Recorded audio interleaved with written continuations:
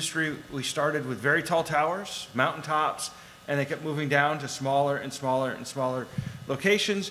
We see the same thing with the equipment side of the house. I mean, when cellular industry first started, you had, shelters that were the size of, two-bedroom apartments on site, and now the cabinets are the size of, refrigerators, and 5G equipment is even smaller.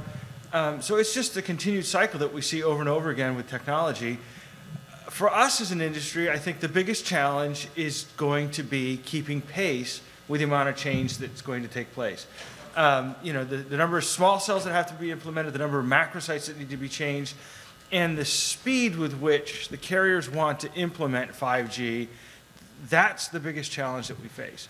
Each of the earlier technologies took years to roll out and kind of meandered through the adoption, but the shift from 4G to 5G, the carriers want to do at lightning speed, and that's going to be the biggest challenge to us.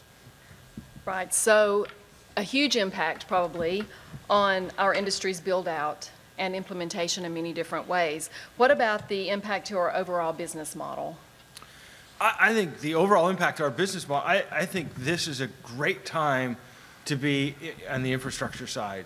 Again, the amount of new sites that the carriers are going to need, from amendments to their existing macro sites, to the small cells that they need, to the number of buildings that they're going to need to put the technology in, it's a huge opportunity for us in industry, and I think that that it's just a great opportunity, great time for us to be where we're at today. Absolutely. Certainly an exciting industry that we all get the privilege of working in. I want to stay with you, Alan, just for one more question. If you could talk about the technology for just a moment and the importance of automation to the industry. The importance of automation to the industry. Well, again, as I look at what I interpret automation to mean is at the end user front, what is that going to mean? And again, as we have automation, it's just going to drive the need for denser and more reliable and faster networks. I saw a statistic last week. It was the chairman of Huawei giving an example. I know that Huawei is not a great term to use within the United States, but it's still an applicable example. He said, at current latency speeds, an autonomous car will take, it'll take like 1.6 meters to stop that car in an autonomous world today. At 5G speeds, that car will move 2.4 centimeters before it can stop. So that's the type of things that automation will bring. But for us as an industry, those are the types of changes we have to make automation reliable and usable. We have to get to that point. Having a robot in a refinery that takes, almost a second to stop is disastrous, but a robot in a refinery that can stop, instantaneously is safe. And so that's what automation is going to mean, and it's incumbent on us and the carriers to build those reliable networks to make it happen. Absolutely. So you get a break now, Ron. Take Thanks. a breath. Was it? Ron, Yes. to move to you. As a tower owner, do you see the same impact, same challenges, benefits of 5G build-out? Well, I think I'd start with, our 5G future is really yet to be defined. As of today, the standard's not complete. The business cases for building out 5G are largely in flux. I mean, there's a lot of promise of what 5G can be, and that's really exciting. And it's also interesting to note that it's a 10-year or a decade worth of investment. And in that regard, every piece of the infrastructure space is going to benefit greatly. Towers will see their fair share, maybe not as much as small cell and some of the more pinpointed technologies. But if you think about the various bands of spectrum that will be necessary, some of which are not even in the hands of the carrier world yet, from low to ultra high, and if you've been following the industry, at one point 700 was the holy grail, beachfront property. Now the higher band spectrums have moved, have become the places to live, if you will. But if you think of it that way, and you think about the various pieces of the infrastructure world that we are all in, each one has a corresponding sort of use case as you look at where it falls in the band. So small cell, probably much higher band frequency. You'll use small cell to deploy, whereas macro sites continue to be more applicable to what I would call your mid-band now. And to deliver the promises of 5G specific to what Alan was talking about with regard to an autonomous vehicle, you will need lots of cell sites, lots of small cell sites. You're going to need ubiquitous coverage, especially in areas where I don't think you're going to be having an autonomous vehicle out in the middle of the square states. But if you're going to have it in New York City, then you'll need a small cell on every corner. If you're going to drive through suburbia, you'll need technology and spectrum deployed on every tower that you can find. So I think towers will benefit maybe disproportionately to some of on a mass basis to small cell, but certainly will have their fair share. And one other note I'll make, I think it was Stevens at AT&T had said that it would require a software upgrade to deploy 5G. In my opinion, that's a yes and a no. I mean, I think with regard to the spectrum that's out there today, that would be a yes. I think if you think about deploying across a new spectrum band, that's always required a new antenna. And given that some of that technology doesn't exist, towers should see additional antennas over the course of the next decade. But back to my beginning, yet to be defined. Thank you. John, excuse me. Going to move to you. As a service provider, you may have a little bit different view, and I know earlier you may have talked about the dream of 5G. Can you explain that for us, please? We have some slides. Yeah. I guess the good news for most of us service providers is that the deployment of 5G really hasn't kicked into gear yet. If you listen, I was actually watching TV this morning, and I saw a Verizon advertisement talking about the first 5G handset from Samsung, and they were kind of equating it to rocket science and NASA and all that kind of stuff. And I love hearing all the marketing stuff. I think the marketing folks are very clever at talking about a lot of things that aren't quite here yet. So I call it a bit of, at least from my perspective at this time, I call it the myth of 5G. As Ron mentioned, we don't even have a standard yet. So I actually have a slide kind of epitomizes what I'm talking about. If you can just Slides. How do I do I have a slide, yeah. So I know it's hard to see this, but this is actually a 5G design, and the 5G design really involves having one antenna per sector that's dedicated, this is for Sprint, dedicated to their 5G band or their 2.5. And all right, go to the next slide. This is actually the picture of what actually gets built. Oh, No, wait, sorry. that went too far. Oh, no, you're cheating. Sorry. That's my, I don't know where to point this thing. okay. That's my There it is. Xanadu slide coming up Sorry. next. So, Sorry. all right, so what this really is for Sprint is, this is their 5G deployment that didn't happen. So what they've done is, this is 800 and 1900 RRUs in the antenna, and at the end of the sector mount is supposed to be the 5G antenna. So this just got built a month ago. So what Sprint's doing, and this is kind of epitomizes what most of the carriers are doing, is they're designing it and they're deploying the hybrid cable, but there's no radios and there's no antenna yet. And so that's good news for all of us, right? We're gonna have to redeploy to that site. At least it's designed, and we did the structural for it, but the 5G deployment actually hasn't really started yet. Awesome. Thank you. Danny, any additional comments on 5G and the impact? Sure. I'll start off with just as everyone in this room is a consumer, and we're all going to benefit from 5G. I can't believe that we're going to even be more connected than we are today. There are days I'm trying to figure out how not to be connected. Not to digress, but my favorite is when, you get a text that says, call me, and then you don't call them, and then they call you, and you're like, it's my buddies. The second step. Right. I'm like, why did you just call in the first place? You have some of my buddies are these ex-box tough guys that just kind of text me all the time and call me. But I tried. There's a game going on here, guys. Trust me. I tried. And if I'm the only one that does it, I swear to God. But I did try. No, so we all benefit from that. In the telecom space, if you had to take 5G and you just say it in one word, I guess it would be more, right? there's more bandwidth, and that's because of the massive MIMO and the millimeter wave, and there's going to be more macro sites, more small cells, more fiber. And no matter where you sit, in whatever seat you sit in, if you're an OEM or you're an infrastructure provider, vertical or horizontal, or even if you're in a services business, everyone's going to benefit. So, I mean, I sum it up as more, and it's a really good thing for the sector.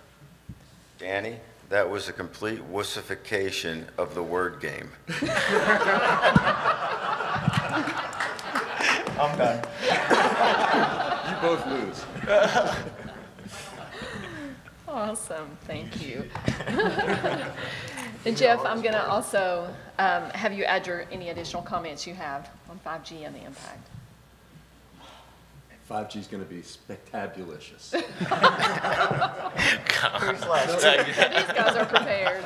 So I think back to sitting in a room similar to this 15 years ago, and the buzz was EVDO. And then you go back. Yep, speaking, yeah, thank you. I remember. Is this on? It's not on. Yeah. Anyway, I remember being in a room similar to this 15 years ago, and the buzz was EVDO. And then 5 years ago, it was LTE. Today, it's 5G. I heard the president talk about 6G. But the nice thing is that this is, no, really. Yes. But the nice thing is, as I think everybody said, is this is an evolving business. It never gets stale. That those of us on the infrastructure side have been busy fairly consistently for years and years and years.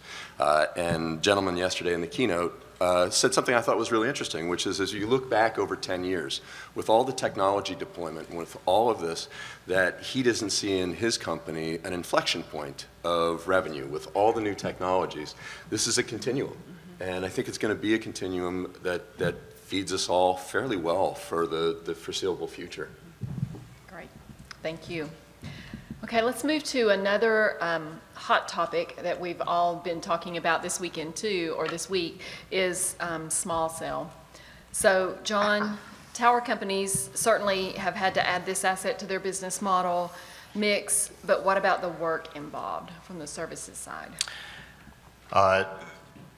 One of the questions that I often get from people is just, ultimately, what is going to be the impact of small cells on the macro network? And I think there's a bunch of different answers to that, but I want to show a real-world example. If you could just put up my next Xanadu slide. All right, so this is a real-world design. This is an existing carrier network in Greenville, South Carolina. And we were tasked with designing a data overlay network onto it. And so if you go to my next slide, this is what it means. Okay. So we start off with 4 macro sites. Each of those macro sites are going to get redesigned with the data overlay, another frequency band basically. And roughly the ratio is 5:1 small cells. And this is a dense urban morphology. Every macro site stays in existence and just we add more stuff to that tower.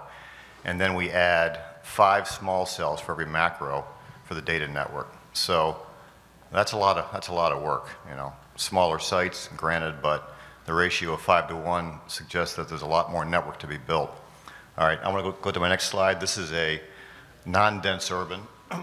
This is a business center, so let's just call this urban center. So here we have, hang on, 2 existing sites. All right, next slide. All right, so that actually, you'll see 2 purples, hard to see. So we're adding 2 more macro sites into this one because the reality is the capacity is constrained on the voice network already.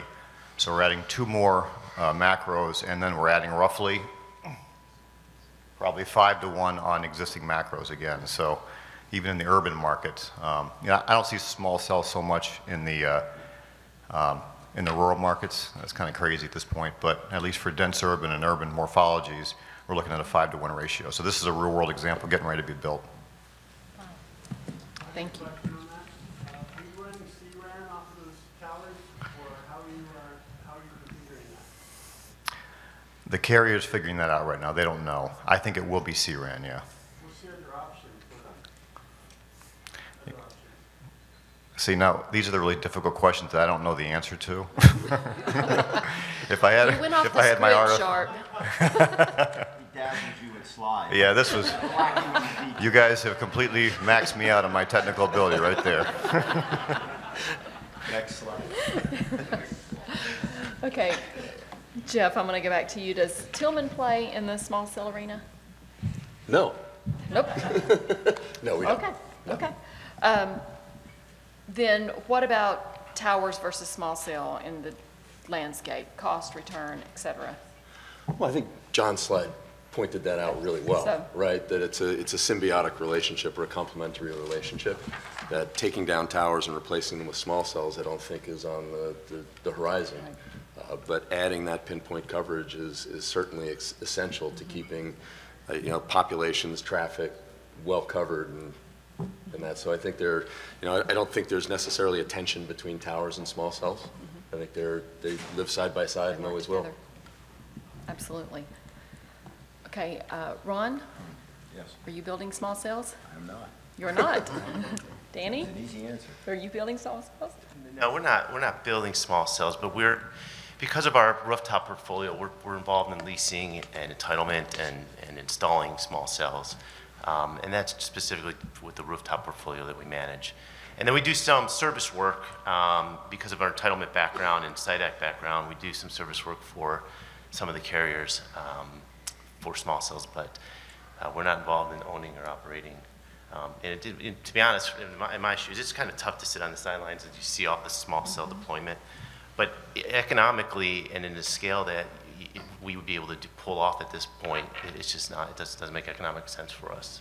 But if we were ever to get into the fiber business, heavy into the fiber business, we would then go right into small cells. Okay. So that's a good lead in then to our next question, Ron. With all of the new in the tower industry the past few years, if we can talk about how we're doing with our existing assets and portfolios. Do you mean new, like Langdon's company over Like, here? yeah. Well, it could be. Yeah. It could be new. like- New like you, Jeff. These guys weren't expecting a clown car when they signed up. No problem. You don't have to play next time if you don't want to. What I am seeing for the first time in terms of rolling out or preparing for the rollout of new technology is, for example, with Verizon, we do a bunch of work for Verizon and we're doing a lot of build-to-suits for them at the moment. And the markets make it no mystery that it's really densifying the network in anticipation of being able to roll out the mythical 5G first. I mean, all the carriers are racing and they all have a different spin on it. So we're seeing densification of the network, which typically would involve what we've all come to know as a cell split. But probably more encouraging for the tower infrastructure side is there's a lot of white space that's starting to get covered. And I was in a meeting this morning. Somebody called it parity. We've spoken to folks like T-Mobile, where the objective is really to match the colors on the map. So if AT&T and Verizon are there, then they want to be there too. And that's something we haven't seen in many, many years, covering places maybe where there's very, very little population.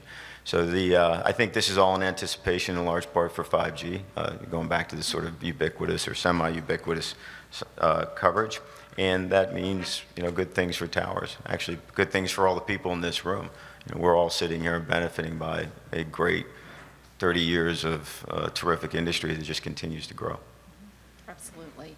So on our existing portfolios, our towers, are we at critical capacity level yet? Some of us. I mean, to be fair, some of the assets that we've purchased over the years have capacity issues and challenges. Sometimes, or vast majority of times, I would say you can make modifications, and it's a CapEx investment that is worth the return. Certainly, if you're adding a second or a third, or another tenant, I should say, probably not a second or a third. Other times, there's drop and swap, so you have that. But the vast majority of these challenges, I think, take place in the more dense metro markets, where assets were first constructed in the 80s and the 90s. Those would be the assets that typically would have the most challenges, and then some of the broadcast towers as well. And I think what's probably more interesting to note is as we look to the future and you look at the size of the massive MIMO antennas and even some of the FirstNet, and you think about the assets we've had to build as an industry in very difficult zoning environments, canisters, you know, flagpoles, these assets don't work for those new technologies. They don't. They were fantastic over the years for tower companies because 2 canisters would be required and we all would, you know, salivate over charging more rent. Now you're not going to get any rent. And they'll look for other alternatives. And maybe at the end of the day, that is the only option and they'll figure something out, or maybe it's small cell. But I think looking out as a tower developer, we are very careful to try to build towers that will be capable of handling the future antenna technologies. And we're also really, really careful about buying assets that have limited capacity or fall into this category of a, you know, sort of a unipole, a stealth, a unique site, because your upside will be limited. Good. Danny, how do you see tower capacity being an issue? Oh, good, bud. And how are you handling it on your assets? Sure. So our portfolio is relatively young, so we really don't have a capacity issue with majority of our sites. The sites that we pay close attention to, I think Ron alluded to a minute ago, is the sites that we acquire. We pay close attention to the capacity of those sites and what's left. But I think the real question that we contemplate internally when we're building all these sites, you know, throughout the year is how much capacity do you need to build for? And how much do you really need, and what is enough? And you know, at one point, you know, there was 8 carriers, you know, being deployed across the nation. And when we did capacity on sites 10 years ago, I mean, you'd have capacity for 4, 5, 6 tenants, depending on the equipment that was hung up. If you fast forward to now, you know, there are 4 major carriers and potentially only 3. And the question is, you know, how much capacity do you build for?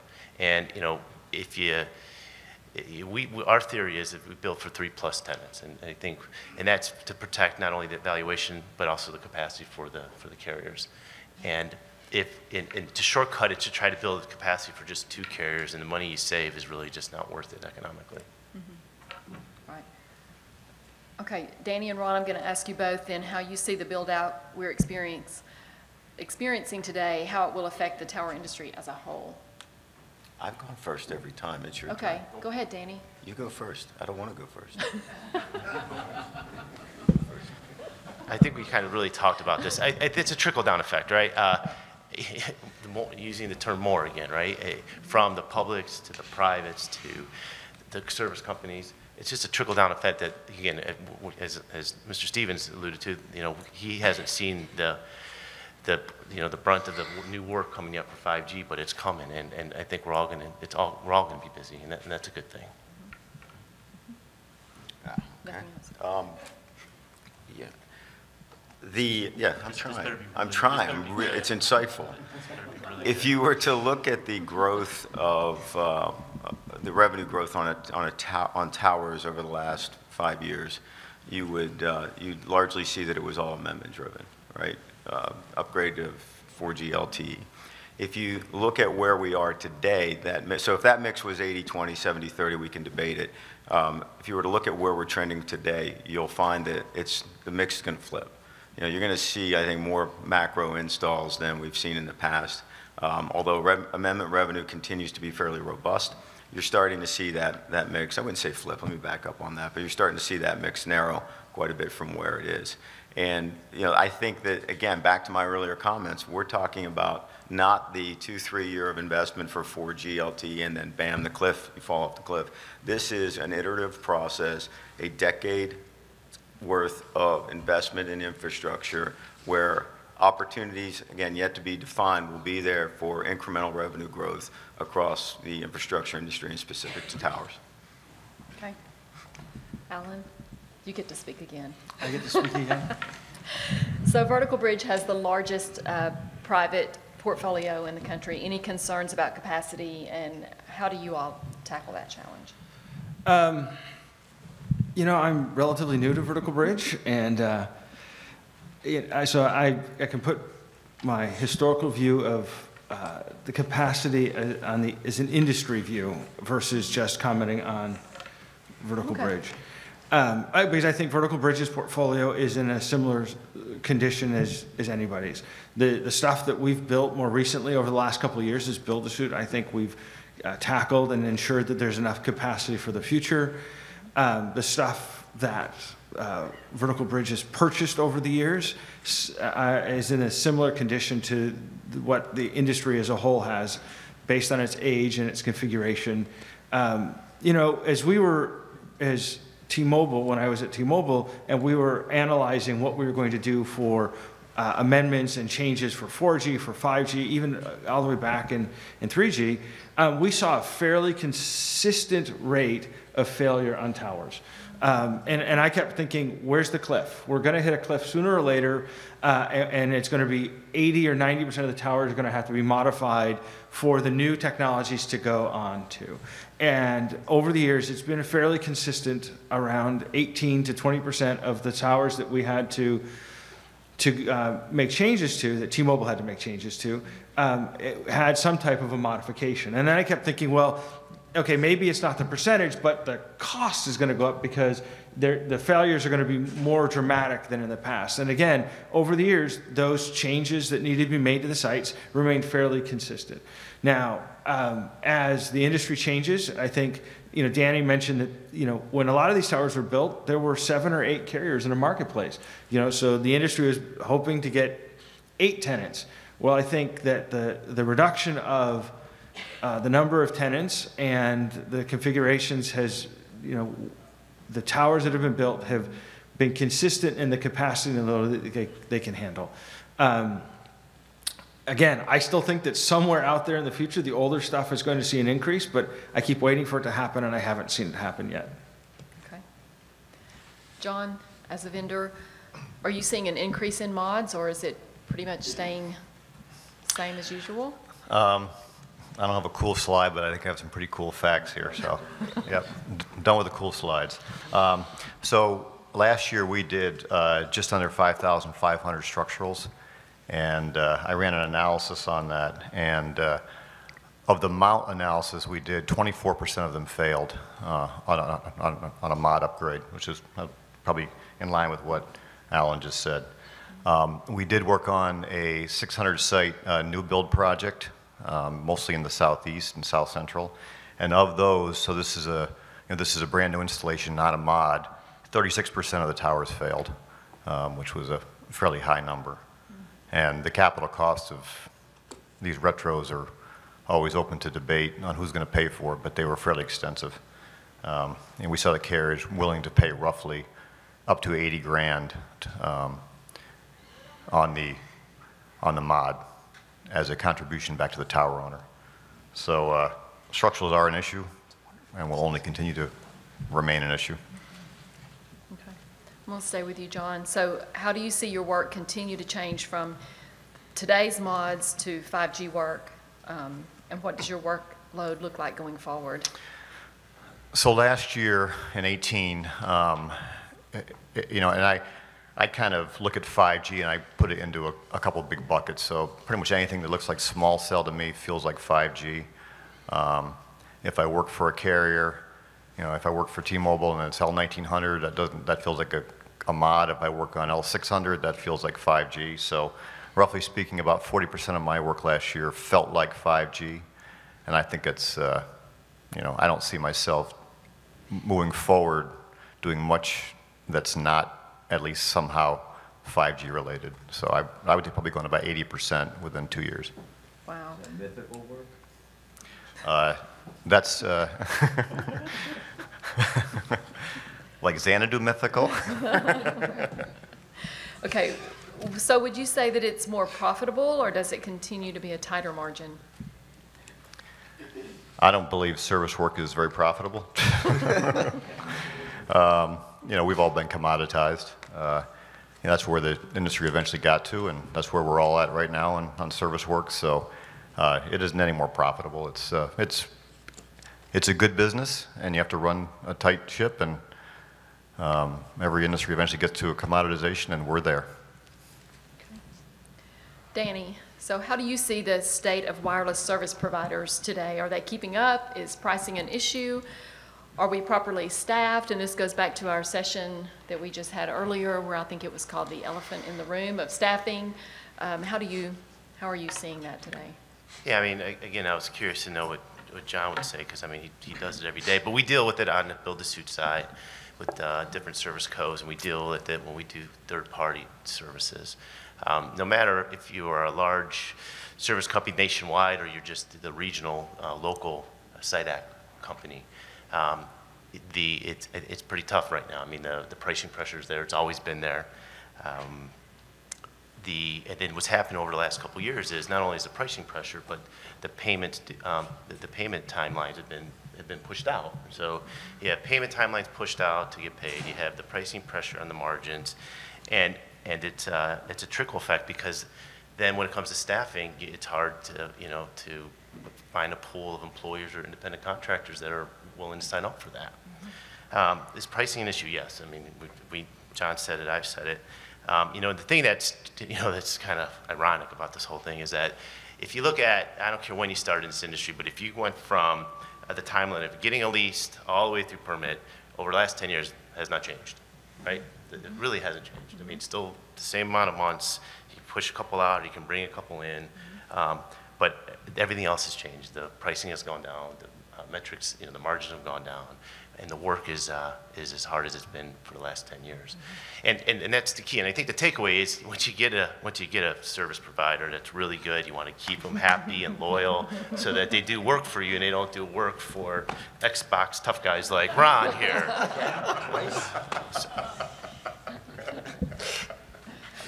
Yeah, I'm going to take a different spin on that. As the industry evolved, the services that we all require became very local. So it became a very efficient market. And because of what John calls the commoditization, you'd have a standard deviation in pricing of any, call it 10%. If you think about where we're headed and the vast amount of work that will be required for the mythical promise of 5G, so you can get real work and not mythical work, I think it's just basic economics, the laws of supply and demand. I think there's going to be a shortage of supply and a dearth of demand, and I think that will play well to certain parts of the services industry. I think folks are going to be able to push prices up, and I'm saying that even though I'm the one that has to pay it. We've already seen some steel issues, so it's on the manufacturing side, and we've seen it with some of the construction. There's a limited, I didn't get to hear the last session, but there's a limited supply of people relative to where we're headed in the future. We may be meeting the demands now, but if you have 3 active carriers deploying 5G at the same time, I don't think we have the resources necessary. So the better companies are going to be able, I think, to push margin up. So you won't be quite as thin, John, right? Better slides next time. Jeff, any comments on working with vendors, service providers? No, we have an enormous build going on right now, and geographically concentrated in a lot of areas, and so we are seeing margins go up for our vendors. Finding the varsity to work on your sites and meet your schedules and your timelines and your budgets is difficult. There's a lot of work out there, and we have to balance. We have to keep people busy, but we can't slam them, right? So it's a constant day-to-day act of making sure that you're meeting your budgets, your timelines, and your goals without overtaxing the people that you have working on it, and making sure that they're busy enough. We don't want them to go build towers for Ron. They don't. We really don't. Okay, I want to go back and talk on a little bit different part about towers for just a minute, and that is, how is the tower M&A market for 2019? Ron, would you like to lead that discussion? We'll let you all participate in this discussion. Wow. So, It's a great time to be a tower seller, for sure. Multiples are at historical levels. Said this last year, said it the year before, and the year before that. It's like every year we get another turn on the multiple that people are willing to pay for towers.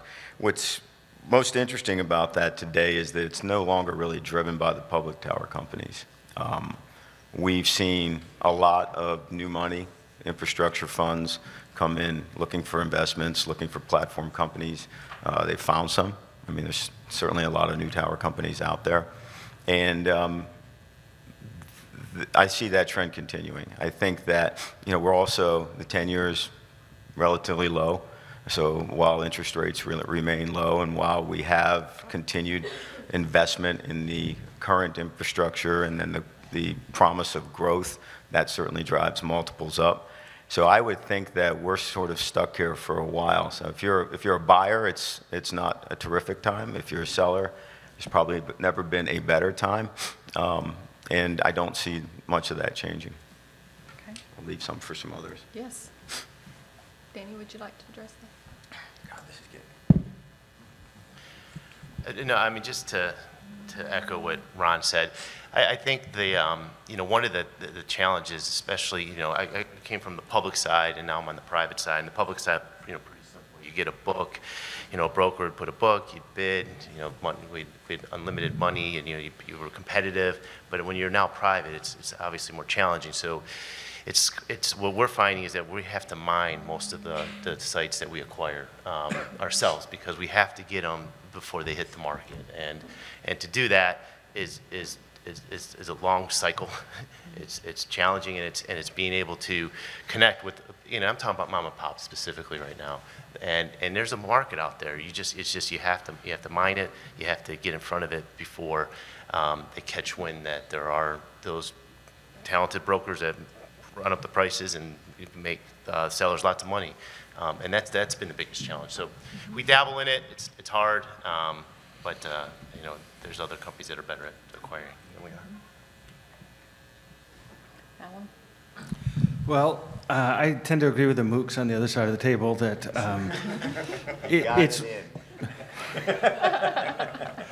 it really is a great time to be a seller, and it's just a tough environment out there if you want to be a buyer. But I think we have a great industry and lots of great opportunities for the continued development of towers, especially as interest rates stay low and capital stays easy. I think that you'll see an acceleration of things change hands as the capital markets change. That's my opinion. Okay. Jeff? Well, I think it's we're just dabbling in the acquisition market ourselves now for the first time, but certainly done it in past lives. And I think one of the challenges that we have is you look at allocation of capital and you see, I can deploy $20 million on build-a-suits, or I can deploy $20 million to buy towers, and that's always the decision. If we see portfolios that are trading upwards of 28, 29, sometimes 30 times now, and a lot of people are selling younger towers, so multiples are really less relevant to that. So single-tenant towers, typically you're just trading on a markup, not a multiple of cash flow, and it really comes down to how bullish you are on each individual opportunity. They talked on cost of capital, which is, I think, at historic lows as new money flows in from family offices, infrastructure funds, endowments that are not expecting double-digit returns anymore, that they're pretty happy buying a bond that's backed by, good credit risk tenants. And, when we look at it and you say, how many tenants, how many more antennas, what is this going to perform like over the next 5 years? And you balance that with your build opportunities. And if you select those carefully, it really comes down to, a site-by-site evaluation. We're closing on a portfolio that, surprised me because I was actually very excited about the growth opportunities on it. And we very rarely see those. People tend to flip them after some things happen. They take a lot of the chicken off the bone before they put them on the market, and it's nice to find those every once in a while. Right. Okay, I think I'm getting a nod that we need to hurry on through. So I want to stay with you, Jeff, and I want to change it just a little bit to talk about municipalities specifically, and the difficult relationships sometimes that we have. I know yesterday I heard it referred to as one of the barriers to entry. Well, I did some scoping for a consulting project for a major U.S. city late last year. And the spread between carrier expectations and municipal expectations is enormous. Mm-hmm. I sat and met with the mayor and her staff, and their primary goal was to drive revenue. They wanted money. Well, they also wanted 5G services, and they also want to bridge the digital divide. They want carriers to come in, and they want to build first in underserved communities. But that's a noble goal, but that's not where the money is. And they want to lease their streetlights out for $7,000 a year. And so obviously the industry has taken a very different view.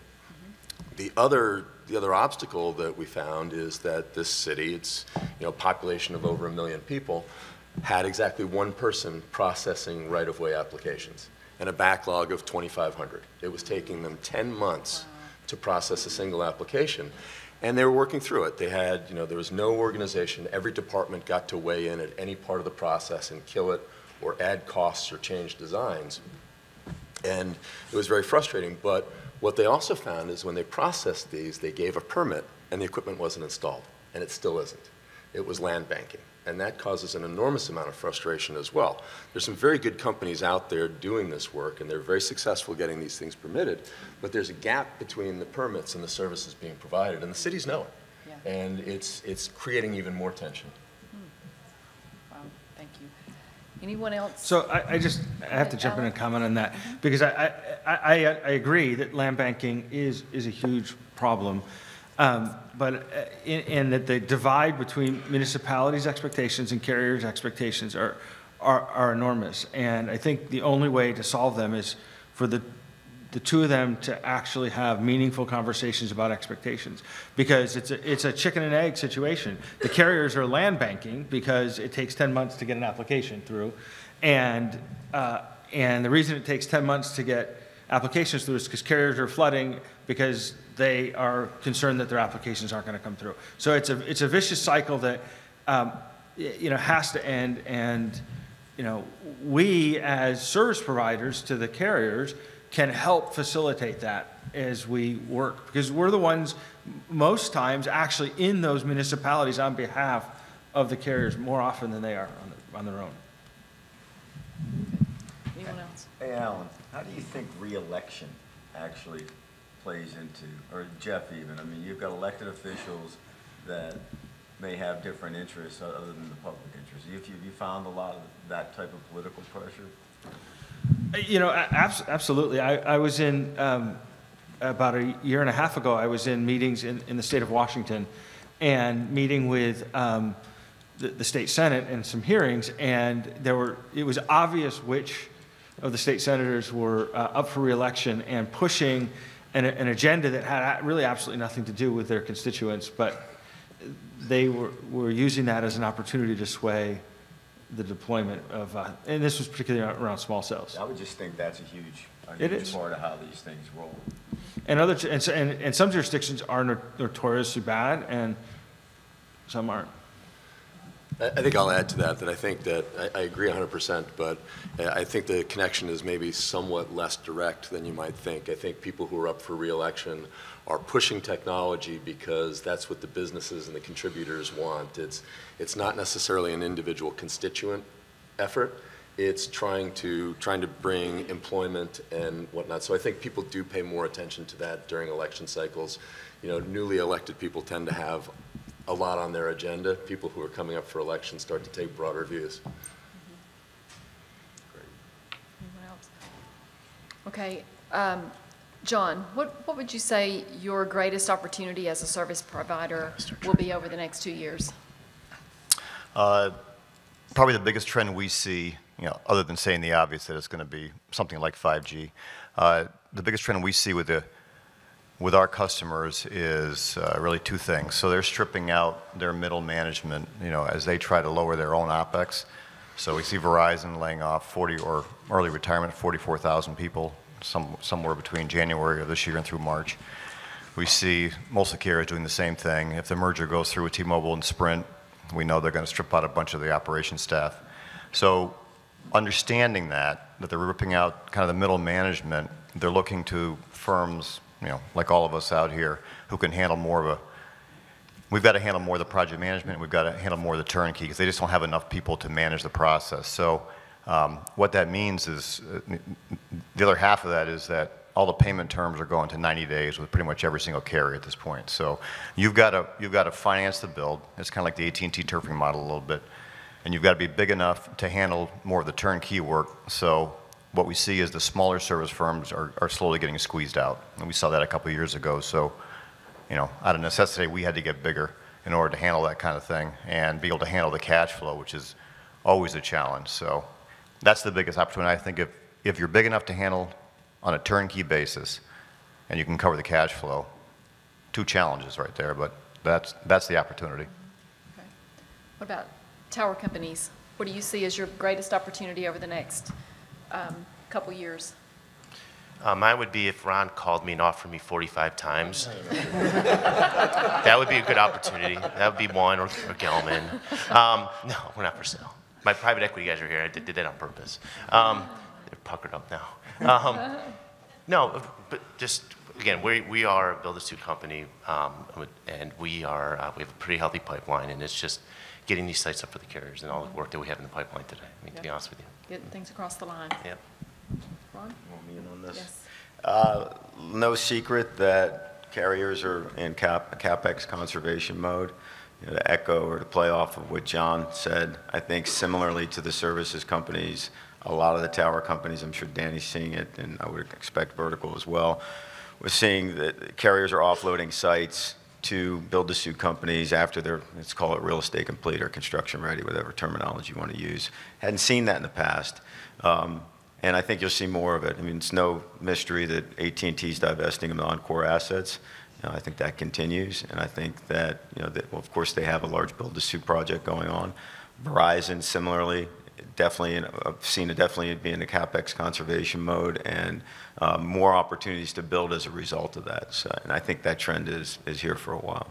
I mean, they fluctuate greatly over the 30 years I've been in this industry. One year it's OpEx, next year it's CapEx, but I think it's CapEx for a while. And they've already demonstrated that it's OpEx by, you know, offering some of the early packages, at least in Verizon's case. Mm-hmm. Sure. Opportunities over the next couple of years? Well, I think Ron said it really well. Everybody said it really well. But I think you know, some of the trends that might be coming up are, as they divest non-core assets, I think that might also include whole sections of network. I think operating small cells as a service to offload both the manpower and operational things. So I think there's a whole lot of things on the horizon that infrastructure providers can focus on. And as people come out of the carriers, we're seeing, you know, quite the opposite of a brain drain right now. And Vertical Bridge capitalized on it recently. You've got an experienced, capable manager coming out of a carrier, and that's a brilliant thing to add to your tower company. And, you know, we look to do the same thing and tap into that knowledge and that culture to be able to evolve the company from where we are now, which is strictly building towers, into buying towers, into working on, you know, everybody's interested in fiber, but also going to that next part where, you know, you might be able to own and operate sections of a network. You may be able to offload travel routes, venues, and those things, which has obviously been going on for quite a while. But I think the scale is going to grow over time. Interesting. Alan? I really don't have much to add to what that's already been said. I think there's, generally speaking, there's just a tremendous amount of opportunity in lots of different areas. And I think, you know, we've talked about, you know, the 5G deployment as it's coming. We've talked about small cells. You know, there's other opportunities in, you know, for us as an industry around, you know, edge computing. What is that going to mean to us? Are there opportunities there for us? Jeff talked about offloading parts of networks.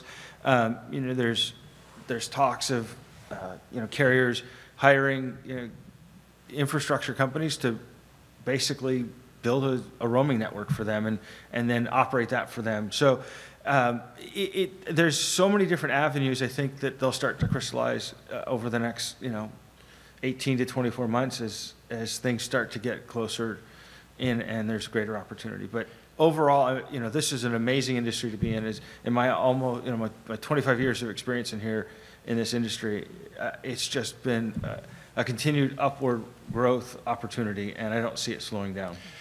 The only thing I'll add is, and then we didn't really talk about it, but regardless of which side of the fence you sit on with the potential merger of the two carriers, if it ends up being 3 or stays 4, once that we get past all that, when the stage is finally set, I mean, things will be a little bit more clear, and we're looking forward to that. Mm-hmm, mm-hmm. Absolutely. I know, I stand here and I'm constantly thinking, what a privilege to work in this industry. I mean, I'm not sure that you could go to just any industry conference and hear this growth over the last 20 years that I've been involved in it. And I don't recall going to a conference and it being negative. I mean, our industry is constantly changing. Technology is keeping us all jobs and growing. And I hear the most positive panel session today that I think I could have heard of anywhere. So I don't know if Steve's going to give me time for Q&A or not. No Q&A.